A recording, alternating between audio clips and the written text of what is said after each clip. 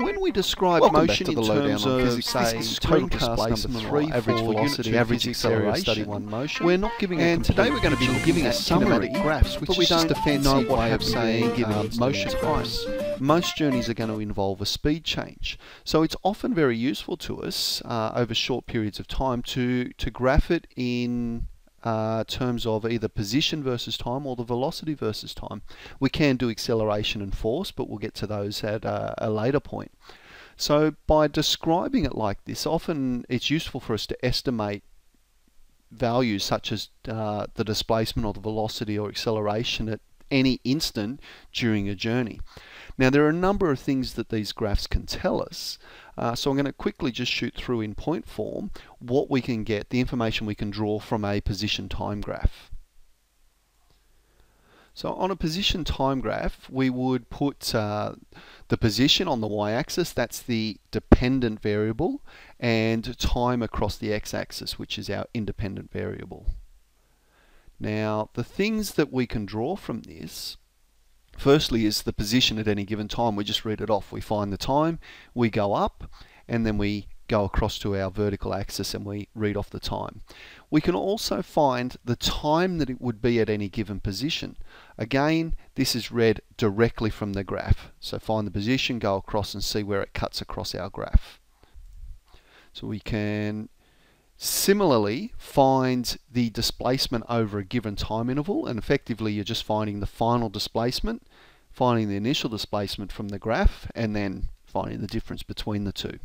We can find when the object is stationary. Now when we think about that, if it's stationary, there's no change in its position. If there's no change, that means that the graph must have a horizontal section. So whenever it's horizontal, it means the object's not moving. We can determine when it's moving in a positive or a negative direction, and that's simply just by looking at the sign of the gradients. Now if it's got a positive gradient, then it's moving in the positive direction. Negative gradient, then it's going backwards, and therefore it's got a negative velocity. Now the positive negative will need to be defined, say, picking north as positive, south as negative, something to that effect. So it'll be defined within the question what positive and negative means, but we'll talk more about that in an example. Now we can tell when it's moving with constant velocity, and that's because it's got a straight line. So constant gradient means it's the same amount of displacement every unit of time. So therefore we're moving at constant velocity. Now we can also determine an average velocity across a particular time. To do that, you've got one of two options. You can either draw in a line between the 2 points and find the gradient of that line. That will give you your average velocity. Or you could do the calculation. You could do final displacement minus the initial displacement and divide by the time interval, which is really what you're doing when you do that gradient calculation anyway. So you can draw the line in and find it that way, or you calculation. Either way, both work. The other thing we can be finding is magnitude and direction of a constant velocity. And again, this is just what I was talking about before. Straight line section, find the gradient, that will actually give you the value of. You can find if it's not a constant velocity, then it's obviously going to be accelerating, and the giveaway for this is that the graph has a curve in it, so that it's stepping out different amounts of displacement over the amount of time. Now if it's accelerating or it's not under constant velocity, you can find the instantaneous velocity at any given point by drawing in a tangent to that point, and then you find the gradient of that tangent. So let's have a look at some of these things in terms of an example. So we're given a displacement time graph. We've got a time of 14 seconds and moving up to a maximum displacement of 10 in the positive direction and -5 in the negative direction. So if we define north as positive, this would be an area where it is north of its starting point. Still north, it's moving back. It actually gets back to where it started, and then it moves south of that point. Still south, and then it starts moving north. Positive gradient, moving north, and it gets back to its starting point after 14 seconds. So let's have a look at a couple of questions relating to the graph. So first question, what was the position of the car after 8 seconds? We look at the 8-second mark, go back to the graph. Well, it's actually back at the origin, or the starting point in this case. When was the car travelling the fastest? Well, we need to look at the gradient. Here the gradient is 10 on 4. Here the gradient is 10 on 2, so it's travelling twice as fast. It's in the negative direction, or the south direction, and here it's 5 over 2. So the gradient here is equal to here, but it's actually twice as fast here, but in the negative direction. When was the car travelling with a positive velocity? So from 0 up to 4 seconds, and from 12 to 14 seconds, it's got the positive gradient, therefore a positive velocity. What was the velocity of the car between 4 and 6 seconds? Between 4 and 6, it's actually horizontal. Horizontal was an indication of no change of displacement, and therefore it's stationary at that point in time. Between 6 and 8 seconds, okay, well I briefly mentioned that before, we've got displacement of 0 minus 10 over 8 minus 6, so negative 10 on 2, that's negative 5 meters per second. What was the velocity of the car between 8 and 9 seconds? So from 8 to 9, the velocity was exactly the same. The gradient hasn't changed, so it's still minus 5 meters per second. You'll notice here that there's no curves in the graph, so there's no acceleration at any given point. Okay. The other type of graph that we commonly use is a velocity time graph. So this is where velocity is the dependent variable, it's on the vertical axis, and we've got time on the horizontal axis. They look really similar, so you've got to be very careful when it comes to answering the questions. And really we're doing very similar calculations, but they tell us something that's completely different. So first thing obviously is it can tell us the velocity at any given time, and it can tell us what time the object travelled at any given velocity. Both of these are things that we read directly from the graph. Either start from the time, work up and read the velocity off, or start at a velocity, go across and see at what time or multiple times it could cut across, and then read the times off. The third thing is we can work out when it is travelling with constant velocity. Okay, so unlike the displacement time graph, when it was horizontal it told us it was stationary. That's because the displacement was constant. In this case, where it's horizontal, it's actually moving at the same velocity the entire time. It can tell us when an object's stationary, but not obviously when it's horizontal. This is when it touches the time axis. So at any point that it's touching the time axis, it's going to be stationary, because remember the vertical axis is now velocity.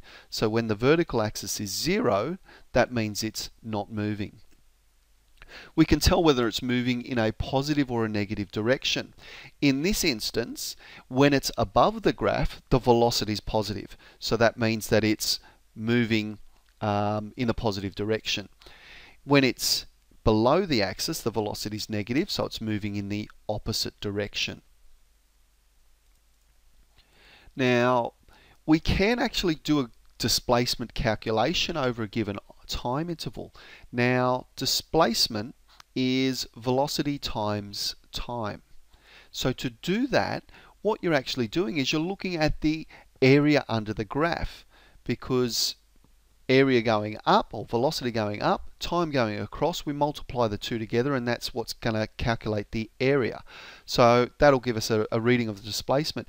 If the area is above the time axis, it's a positive displacement. If it's below the axis, we have a negative displacement, it's moving backwards. Now if we have a calculation that's got both of these, then the simplest thing to do is calculate the positive area above and subtract the negative area below. Now, using the displacement that we've just calculated, we can find the average velocity between for a given time interval. So you know the displacement, the total displacement over that time. Now divide it by how long it took to make that displacement. That will give you your average velocity. We can determine when it's got constant acceleration because that's where we get a straight graph. There's a constant change in the velocity. We can work out the average acceleration over a given time, and that's by calculating the difference in velocity. So it's the change in velocity over time. That's our acceleration equation. So we work out our average velocities, tongue-tied. Our average acceleration by the difference in velocities over time. Okay, or like I mentioned before when we were doing it on the displacement time graph, find the gradient between 2 points. Where it's undergoing constant acceleration, direction and magnitude is simply the gradient of the straight line. And if there's a changing acceleration, that's indicated by a curve in the graph. You could find the instantaneous acceleration at any point by drawing a tangent at that time. So let's have a look now at some questions around a particular velocity time graph. Okay, so we see here there's no curves anywhere, so it's only constant acceleration, and we've got horizontal components. Here it's moving at constant velocity, accelerating positive direction. Now it's slowing down. Hit the time axis, so at this point here it's actually stationary. Then it accelerates in a negative direction, constant velocity for a couple of sections, then slows back down to a stop at the 18-second mark. So let's work through some questions. So firstly, describe the motion over the first 4 seconds. Well, we did that before. 3 meters per second in a positive direction. Okay, from 4 to 6, it's accelerating in the positive direction, so accelerates at a rate of, well, it's increases by 7 over 2, so it accelerates at 3.5 meters per second. From 9 to 12 seconds, so horizontal, so it's constant, and it's 0, so it's actually stationary. What's the displacement after 6 seconds? Okay, we need to do a calculation of the area.